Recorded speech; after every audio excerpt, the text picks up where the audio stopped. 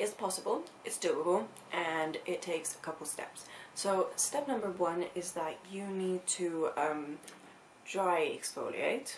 Now dry exfoliation is really good. It's very good for blood circulation. You always do it towards the heart, so one direction towards the heart, from your legs towards your heart. Hence, like, there's many videos out there that explains the whole technique. So dry brushing is number one. Number two is going into the shower and scrubbing yourself again.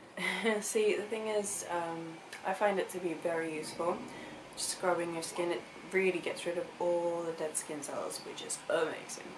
So step number three is shaving. Now shaving also helps gets rid of the dead skin cells, and as well it makes your legs look so good.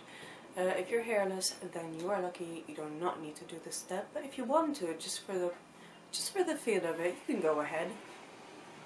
Step number four. So step number four is, you still wet, coming out of the shower, use baby oil.